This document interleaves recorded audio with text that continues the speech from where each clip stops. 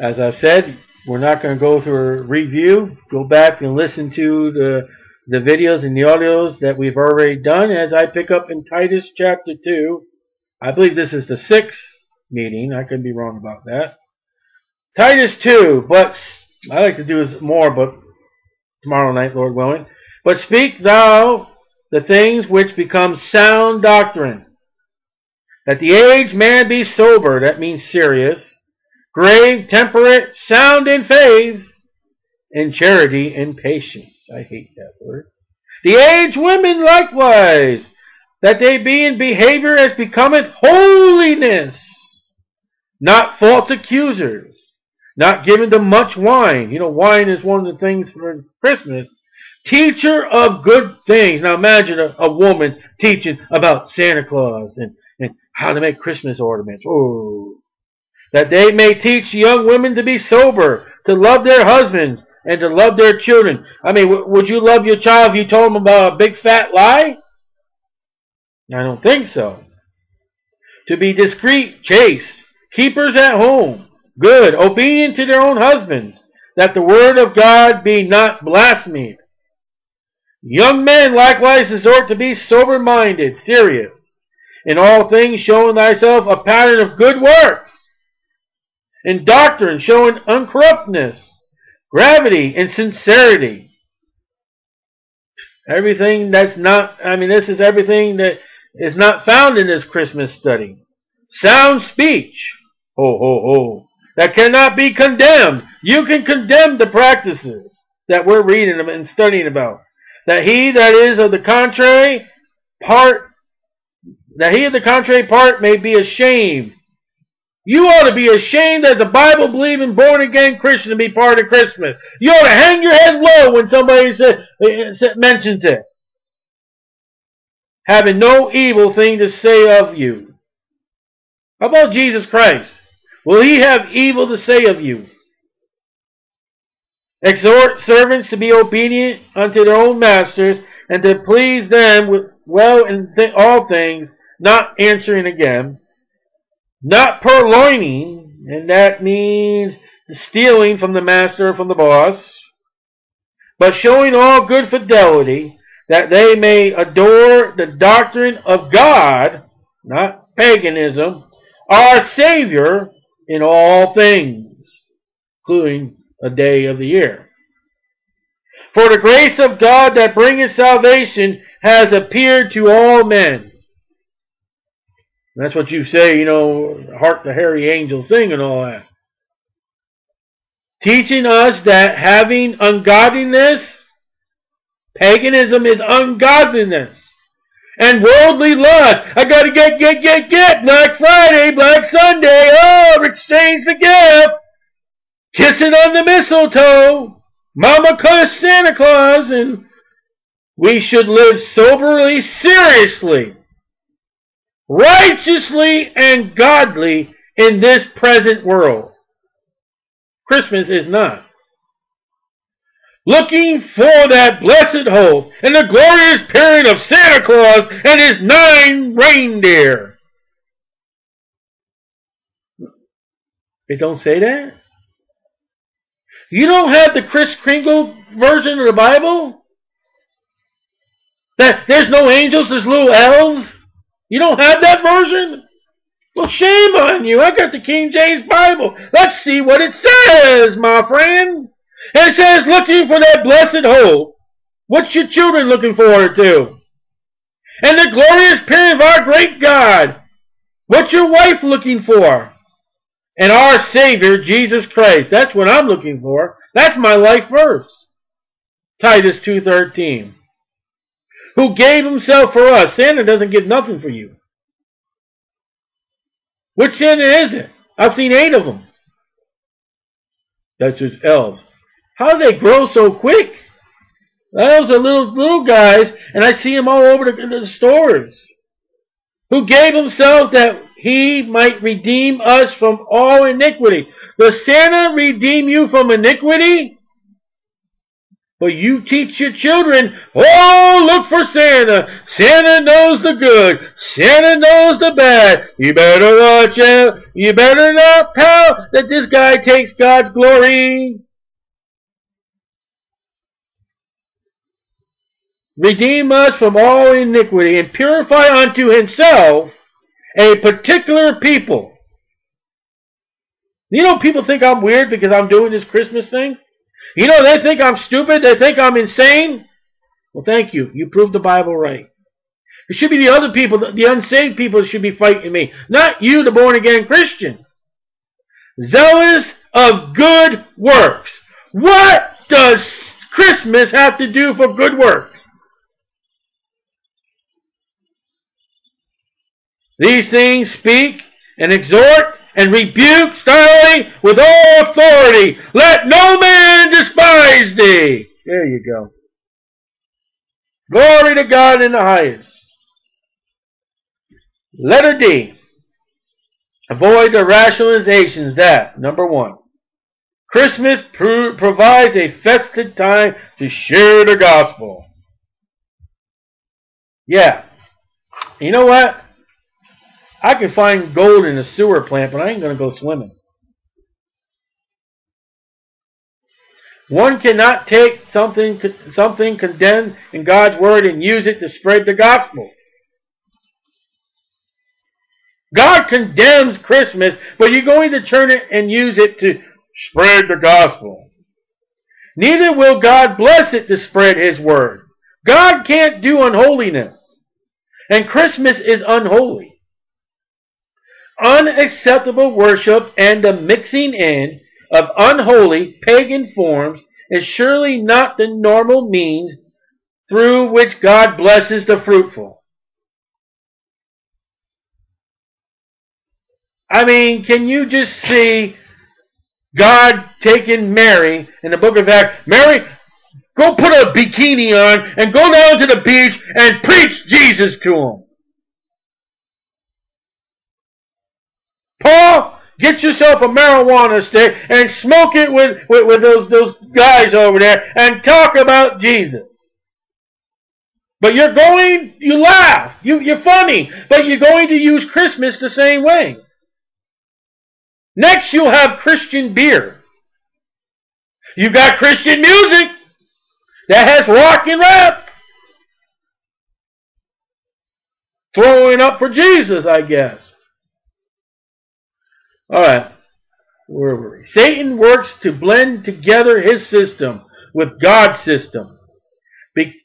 Because when unacceptable worship or paganism is blended with true worship, God's truth, true worship is destroyed. CCM is destroyed music. In the name of God, of course. You can't have the both.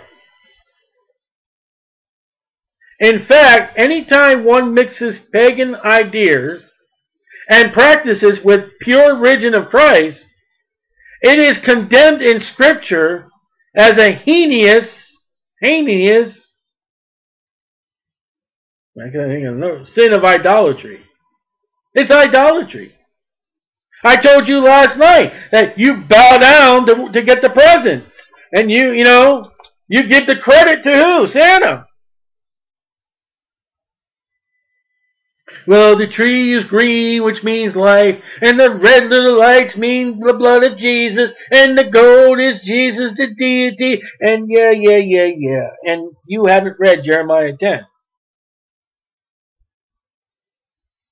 I know in a church where we were studying the book of Jeremiah, when the church that has the tree, and they went right over Jeremiah 10 like it wasn't even in there. You know it's wrong. But you want to cover up your sins with a fig leaf, Adam and Mrs. Eve. Nothing new under the sun, the preacher said. All right. God has always detested taking those things dedicated to idols and using to worship them. Have you not read that God says, I'm a jealous God? I will visit the iniquity upon the families of the third or fourth generation? Exodus 20. As a matter of fact, this special time of the year, is probably more a hindrance to the representatives of the gospel message than any help. Think about those people that go to Christmas and Easter and I was going to say Halloween, and Christmas. You know what their reactions are? Hi, God, I'm here. Aren't you so happy? And you get me 2 times a year. See you at Easter. That's pride. Much of the, matter of fact, when you get people like that, the pastor will spend more time with those people there in the church because we're going to try to get, they ain't interested in serving. All right. Much of the celebration observed by our contemporary society deludes people from assuming that God is pleased. And when in reality, wake up and smell the coffee, he is offended by false religion and alien philosophies. Well, I don't think we should have illegal aliens in America. Do you think you should have aliens in the church?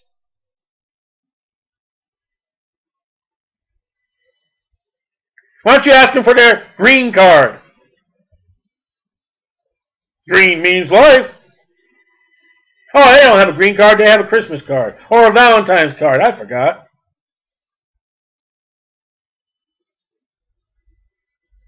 He is offended by the false religion and alien philosophy, the ecumenical spirit, and a counterfeit love under the guise of peace and goodwill among men. Attention mothership, picking up the aliens, please come home. Go to the red planet and Jupiter. Jupiter? Oh yeah, Jupiter, the big red planet. The big red planet with the red spot, something like that. What was that image that fell down from Diana? More than likely dulls one's sensitivity to his desperate need to repent of sins and be reconciled to a holy God. What's it have to do with anything? It's just an excuse to sin. Number 2, Christmas is merely the honoring of Christ's birth. Holy, holy, full of baloney, just as I am. Someone says, I know Christmas is pagan origin, but I still think it's wrong for a church to have a special time for honoring Christ's birth. But since when did the Protestants believe that Christians have the right to add to the Bible?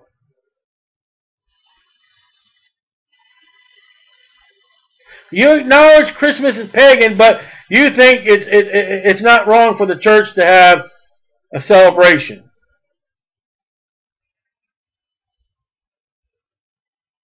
Are we to follow the Bible in our faith and practice, or to thinking of fallible men? If we have the right to add special holiday,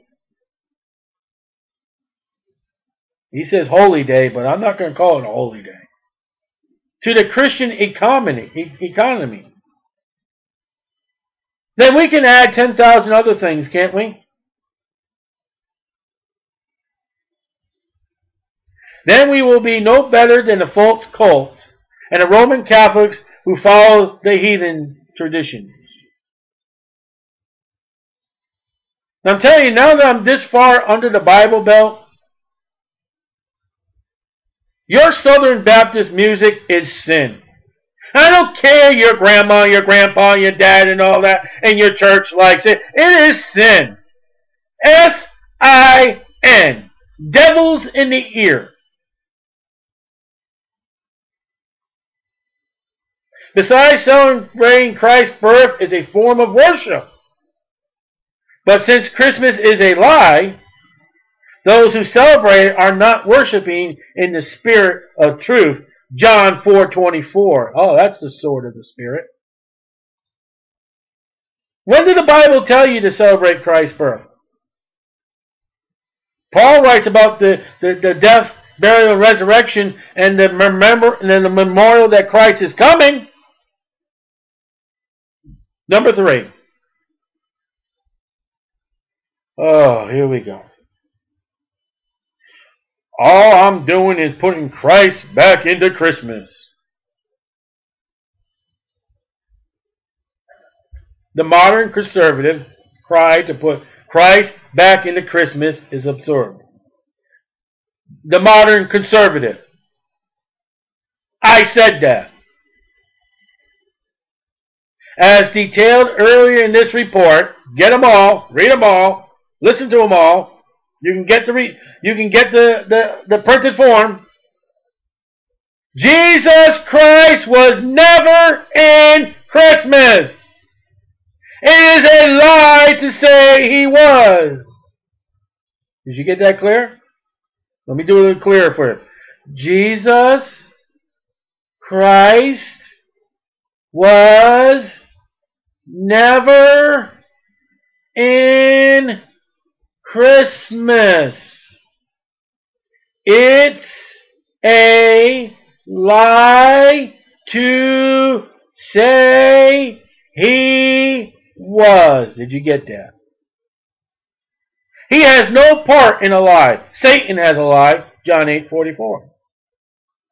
When anyone takes the truth and mixes it with a lie, they no longer have the truth.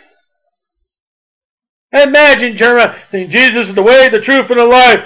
We wish you a Merry Christmas. We wish you a Merry Christmas. And we wish you a Merry Christmas with the shepherds and the wise men. As we fall down and worship that little idol with a 20-watt light bulb, we wish you a Merry Christmas.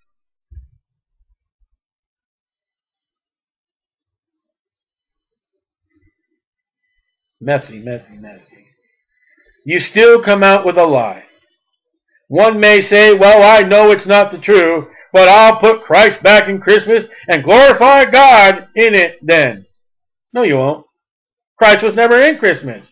You cannot change a lie into the truth. It should really be called Baal Mass, Nimrod Mass, Tammuz Mass, Mathorist Mass, Mary Mass. Christ Mass is a lie. How about just call it a mess? Mess Mass. You do know which church has a Mass, don't you? You do know your Bible. You do check it twice and wonder what God is speaking to you. You do study your Bible, right? Pastor! Do you know church history? Do you know what the Bible says? You take part in this. There was more good words from Balaam's ass than your mouth. You need to get down on your knees and repent. It's a lie.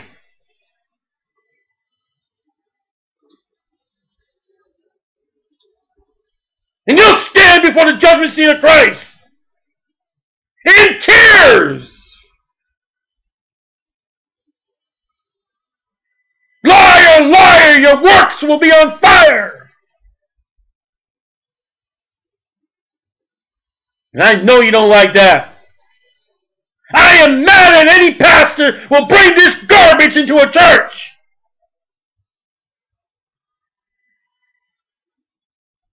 You're sleeping with the enemy. That's adultery. Number 4.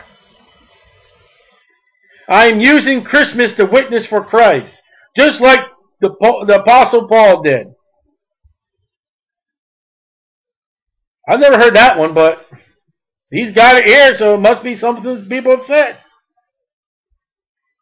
Some say that all they are doing is taking the truth from Christmas, the incarnation of Christ, and cultivating it as the Apostle Paul did in Acts 17 with Mars Hill. Wow, I've never heard that one. Taking the opportunity of the season to witness to the lost world. That sounds good, doesn't it? This would be fine if these Christians were actually doing it only as Paul did. Paul, in addressing the Greek philosophers on Mars Hill, proclaimed to them that Paul proclaimed to them that their unknown God, to whom they had erected an altar, was none other than God who made the world and all the things therein. Paul was not intimidated by the pagan surroundings or symbols, nor did he berate the Greeks for their error, but merely show them the truth of the gospel of Jesus Christ. But do Christians really use the opportunity presented by the season? In the same way Paul used the opportunity at the pagan altar. Do Christians personally stand in front of their hometown public displays of Christmas, nativity scenes, and preach the gospel? When was the last time you saw at a nativity scene a bunch of Christians out there with the King James Bible saying, "Repent! This is the one that came to die. He grew up. He died on the cross that you might have life more abundantly." I have not seen it once. I know churches that have live nativity scenes with live animals and all the manure that follows their teaching. I'm not talking about the manure that comes from the animals. God gave the manure for the animals, but he didn't give them the manure to have a live nativity scene. Here we're live here in Bethlehem, Daytona Beach, Florida, to visit a doll with a 10-foot light bulb in the middle of December. What? Garbage. There's nothing to do. Nothing like. All right.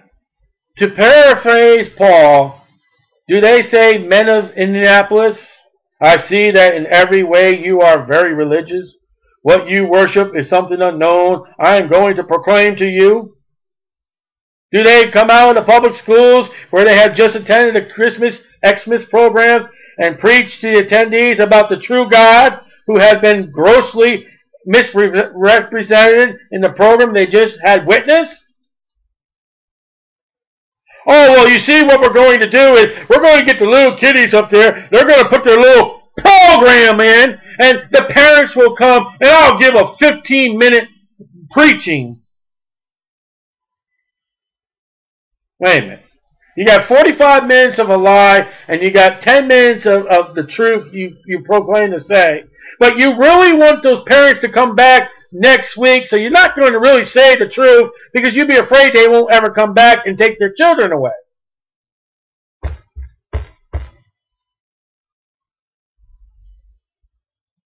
Even to the most, well, hardly, he says, hardly. Even to the most of those who understand the true origin of Xmas, I want to say Christmas, he says Xmas. The other day I was in church, someone said Merry Christmas to me, and oh Lord, I repented, I said Merry Christmas back. It's been built in. This unique time of year means inviting unbelievers into their homes to gather around an Xmas tree to enjoy the beauty of wreaths, absorb the heat of the Yule log, etc. Reason that they are only using the pagan form and pagan festival season as an opportunity to witness. So what you're going to do is you're going to tell them what's in your house is wrong, that you're going to tell them the right of what the wrong you're doing. Two wrongs don't make a right. If Paul meant this in Acts 17, he would have met the people in the Athenian temple, or in his or their homes, gather around their idols that they had Christianized, and was now going to use this as part of the worship. And Paul did not do that. Most of the people who decorate their homes and churches with Xmas trees, holy wreaths, nativity scenes, etc., are all supposedly to be used as opportunities via Xmas coffees, neighborhood gift bag, gift exchange, Xmas concerts, etc., are thoroughly convinced that they're doing God's service.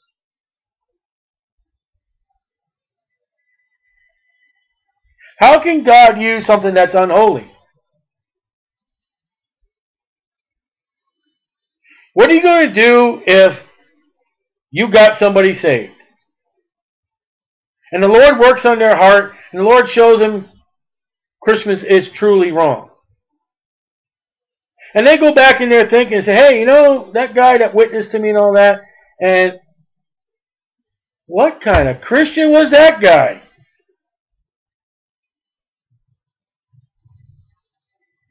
And since they are not involved in the crass, or I think it's supposed to be cross, secular commercialization that the world reveals in, but have instead put Christ back in Xmas, so to speak, they reason that it's all biblical and pleasing to God.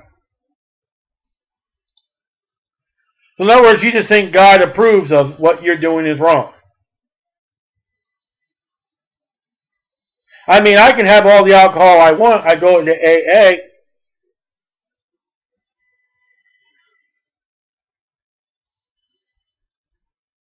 I mean, I can have all the children I want. I keep on getting more and more assistance from the government. Number 5. It doesn't mean anything to me. Do I even got to explain this one? Many Christians who routinely make a habit of picking and choosing which Bible commands they will or will not obey. You know, they think that their Christianity is a flea market. I like this, I don't like this, I'll sell this, I'll keep this.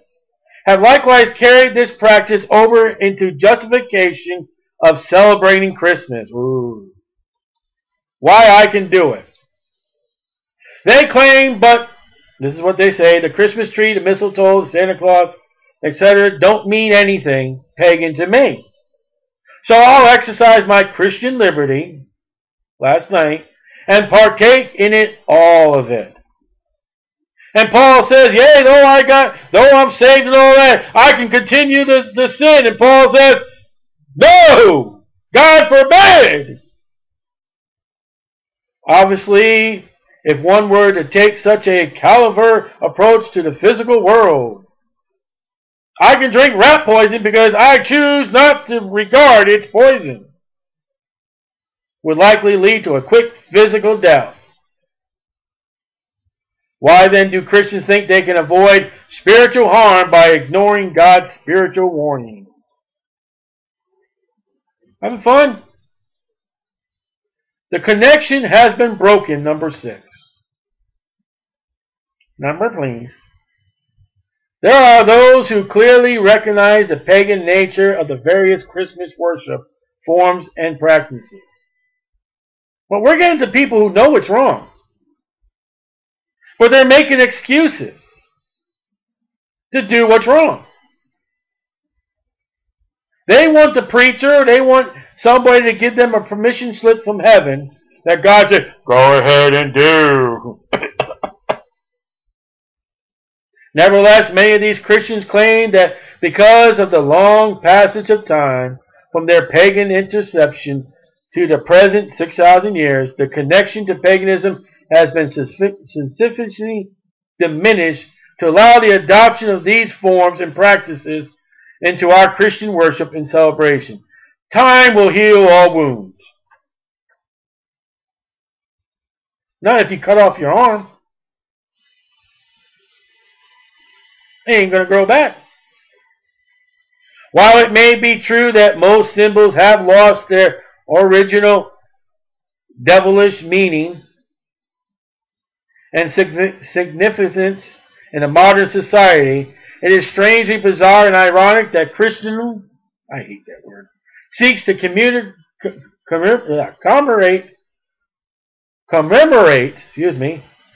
Christ's birth with the fade symbols of Satan. The stew belongs to Satan, whether he's got it locked up in the garage or not.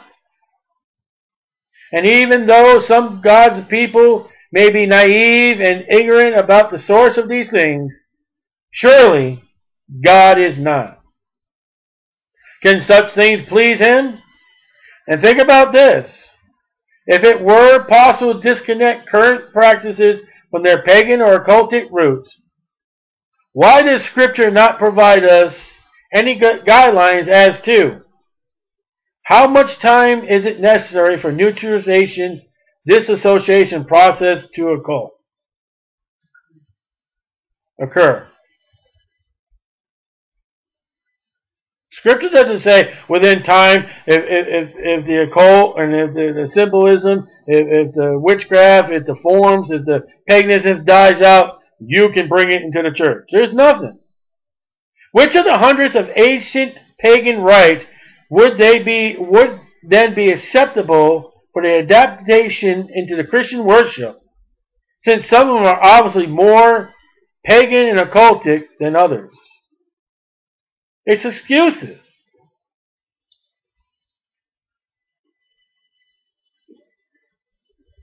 Well, there are hundreds of other items of daily life that have a pagan origin. Wow, we are just digging now into excuse bag. We've run out of things, so it is said such things as the wedding ring, certain clothing customs, the modern division of time into hours and minutes, the names of the days of the week, etc., all have pagan connections in their origins. So, isn't it a contradiction on your part to say that their meanings have sufficiently changed while Christian meanings have not? But we are not saying that their meanings have changed. The question is one of using things of pagan origin in our worship of Christ. I don't use Monday or Thursday. I don't use that in worshiping Christ. I don't use a wedding ring to, Christ, come. No, I use a wedding ring to tell people, men and women, I'm married. There are some men out there take off the wedding ring to say, hey, I'm not married. I don't worship and adorn this. I don't say, hey, see my wedding ring? Believe on the Lord Jesus Christ, thou shalt be saved. The question is one of using things of pagan origin in our worship of Christ. So we would ask the question back, which of these pagan items do we focus on celebrate the birth of Christ? Or which of these is Christianized and brought into our weekly worship or our daily devotion to Christ, as you do with pagan forms of tradition of Xmas?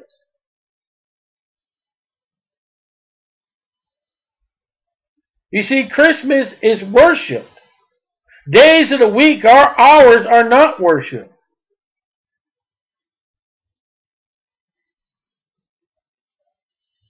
The origin of meanings of a custom, tradition, or form does not take on significance unless it is somehow specifically incorporated into or lined up with our worship.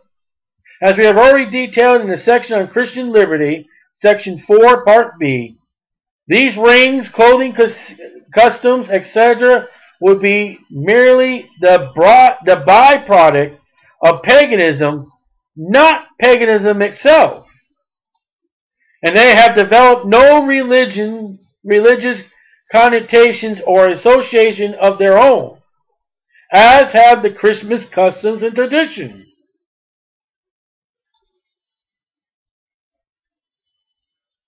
Number 8.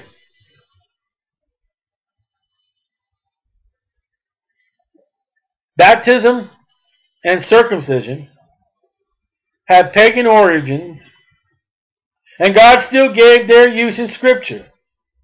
So what is wrong with the use of pagan forms of Christmas? Digging at the bottom of the barrel this time.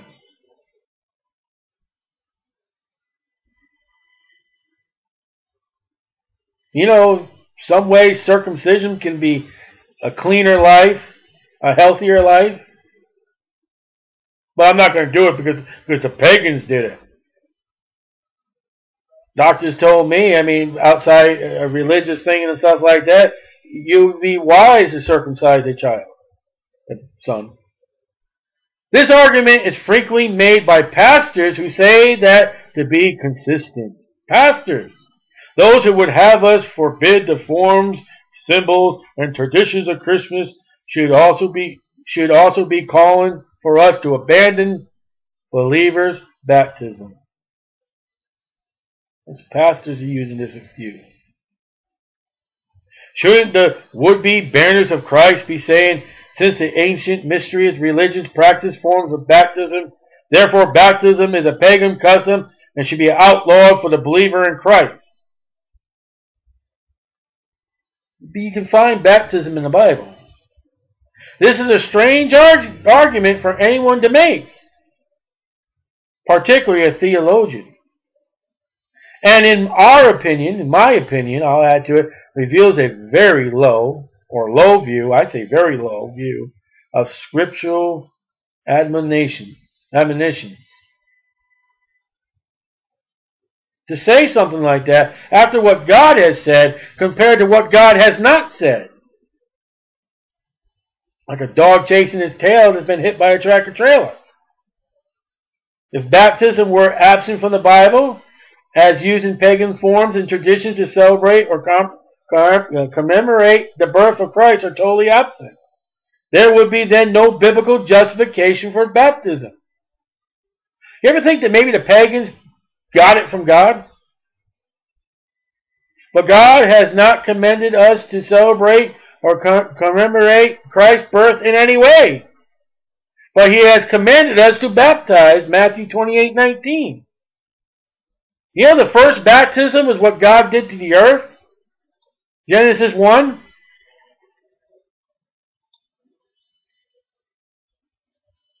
Letter E. Abstain from all appearance of evil. That's the Bible verse. Abstain from the observance of Christmas. What then? Ought to be the Christian's response to this and other pagan and Roman inventions. Too. You say, why invitations? Well, there was a time in church history when Constantine brought this all in so Christians wouldn't be killed. I'll bring this into you, and then, we'll live happily ever after. So he said Roman inventions. I also say invitations. It cannot be denied that they are pagan, pure and simple, from the beginning to the end. God gives us specific instructions in His holy word. Thus saith the Lord, learn not the ways of the heathen. Jeremiah 10. Read that chapter. These words are perfectly clear. Now, conclusion. And there's a long conclusion. So I'm going to stop right there. We'll give you the conclusion, Lord willing, next time. I got offbeat. I got angry. We got to realize this is a sin. I love the brethren. I love the lost. I want everyone to do to the honor of God, to the lost to believe on the Lord Jesus Christ as their Savior, to the saved to learn the Word and to do that which is pleasing before God, to stand before the judgment seat of Christ and to hear, well done, thou good and faithful servant. I am angry with those that promote and encourage this kind of sin, where they don't condone it, they say, do it. And teach the Christians so.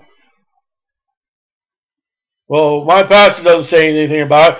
Do you have a wreath? Do you have a tree? Do you have a Christmas celebration? Do you have a Christmas service? Do you have the candles, the candle night service? Do you sing some of the hymns, some of the carols that we sung or read about?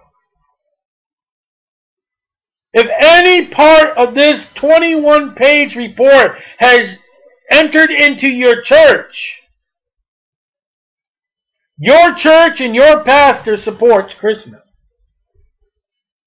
If he didn't, if the church didn't, you would not have all this stuff. Or any of the stuff. Let me find a verse here in James real quick. In James chapter 4, I believe it is. It's not 4.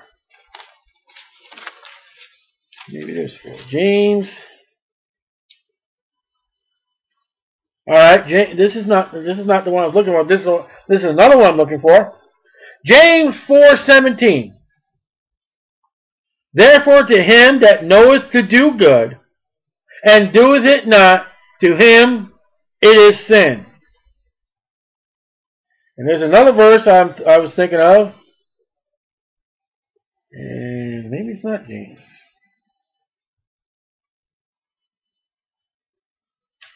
I thought it was James. Let me go a little earlier. But that's an important verse right there that we read. Oh, here we go. James 2:10. Well, I'm going to get rid of all that stuff, but I'm going to keep the tree. I'm going to keep all that stuff. We'll keep the presents. I'm going to do all that. I'm going to get rid of all that stuff, Brother Hater, but we're going to do the Christmas cards next year. All right? Here we go. James 2:10. For whosoever shall keep the whole law and yet offend in one point, one thing, one form of idolatry, one form of paganism, he is guilty of all. It's that plain and simple. I read you the scriptures. And I realize that it may take time to be weaned. You may not be able to get rid of this. If your heart is pure and you want to do right, and you say, well, listen, next Christmas, no tree, no lights. And Lord, if you'll bless us with that and get rid of this stuff slowly by slowly, amen, glory to God. God knows your heart is right, and God knows you want to do. It's a big step. And it amazes me, it's only one day a year, and how much of a problem we have with it. One day. And I've got Christians mad at me for this. I have lost friends over Facebook because of this. It's a God. And we'll close for now. Next week, Lord willing, or next time, the conclusion.